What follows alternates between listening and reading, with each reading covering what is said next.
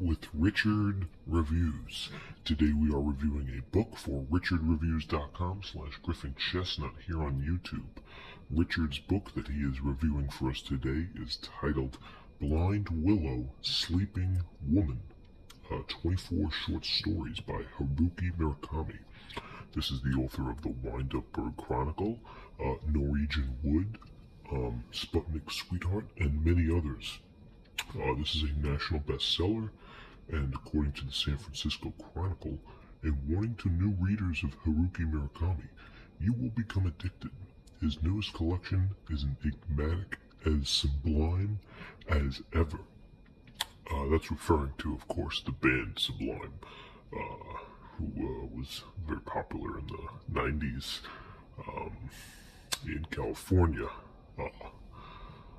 With their Dalmatian dog named Lou. Anyway, back to the story. So this is a collection of 24 short stories by Haruki Murakami. Richard read this entire book, this entire piece, in the year 2014, and that's when he obtained this book. He loved it. He thought this was a beautiful piece. He loved the book. He loved all the 24 stories inside, and he thought that it very much well fit into your average Murakami style of onset. He talks about the puberty of younger females and how he frames that. It's definitely an enlightened form of schematicism, which can be attributed to a number of development copies, which you can find throughout the book. Nonetheless, it is a psychological insight to a lot of other Murakami works. So we're going to take a look at the piece here. This is Richard's piece, so we have to be pretty careful with it. He keeps all of his pieces in pretty good condition. But we're going to go over it, and we're going to talk about the dimensions and what brings the character arc into different types of styles. Now, the front cover, of course, is John Gall, your average John Gall, who does most of the translations for Haruki Murakami. And these healthy adrenic predeptuan glands often show the coloring between the two characters in each story. There's often a well, a lost cat, a girl that goes missing, and the main character, of course, being from Pinball 1973 and so forth. So this is one of his most recent pieces, and Richard rates it very highly. Richard proclaims this piece gets 2 thumbs up, as well as most of the other pieces that Haruki Murakami puts out. This is not Richard's favorite Murakami piece, but it is a very good one. He has yet to find a Murakami book that he is not a fan of.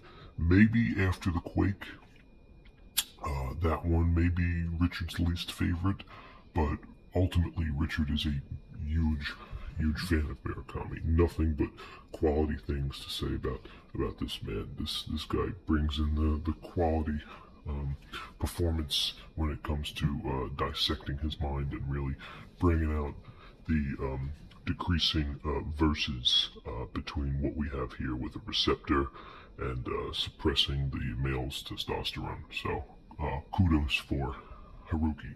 Now let's take a look at the piece here. It's in great condition, as you can tell, and it is a soft cover, so it is a decent size, nice thickness and good girth. But it is a soft cover, so you can see the wave, and it's got good cream along the edges, very good cream, and it is bendy, it is wavy, it does have some wave to it, but this is a very provocative book by Haruki Murakami. So let's take a look at the top cream. All the pages are in good order, and the condition once again is in great condition. Even the sides, good cream. And let's take a look at the bottom cream. Good cream, very good cream. Now along the side, we have Blind Willow, Sleeping Woman, Murakami, vintage label. And on the back, we have some more information about this piece. So of course, here's your picture of Murakami himself.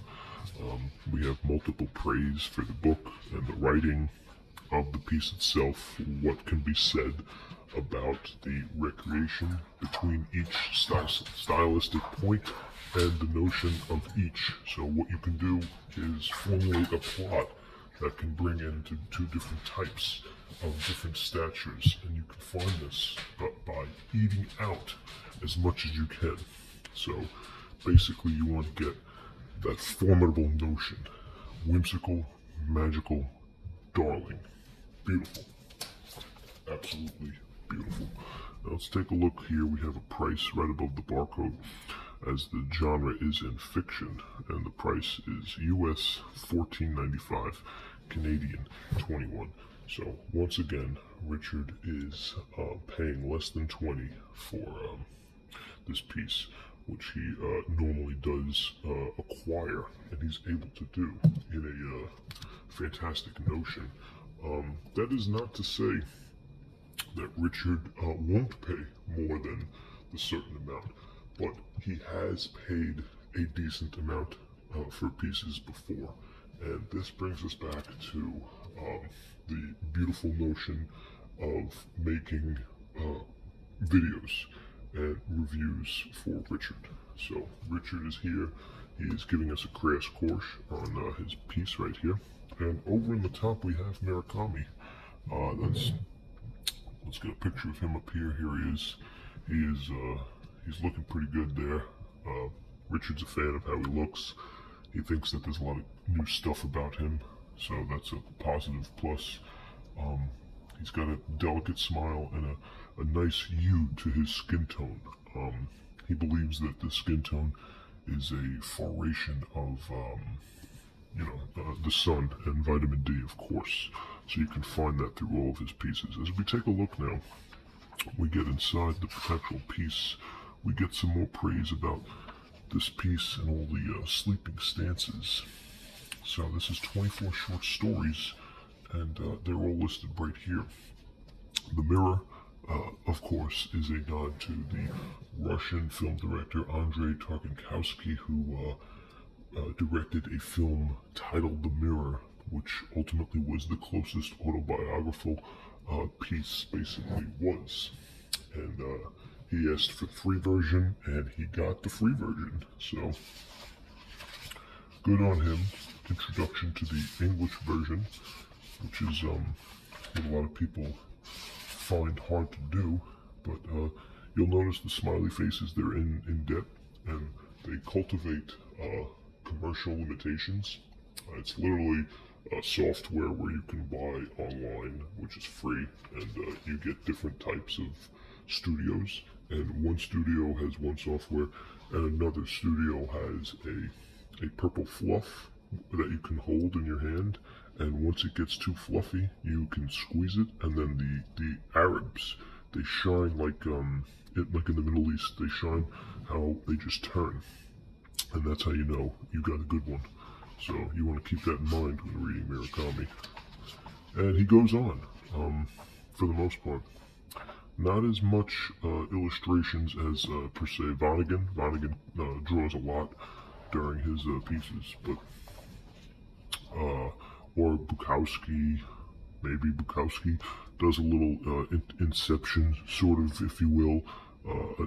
Not the movie by Christopher Nolan starring Leonardo DiCaprio in 2010, where they're able to subsidize the dream world and ultimately coexist with different persons' subconscious, and they go in there and they can tweak and mingle and fingle and really dringle away, and that's how they do it. So a nod here to Andrei Tarkovsky, a nod here to Christopher Nolan, and of course a nod here to Sublime, the 90s ska rock band, whose lead singer Bradley unfortunately passed away due to a drug overdose, leaving the Dalmatian homeless and without a master. Luckily, Sublime came out with a decent amount of albums in the free time, and brought about a substantial space that you can play around with. Okay, so that's Richard's review for Blind Willow Sleeping Woman by Haruki Murakami. This is Richard Reviews.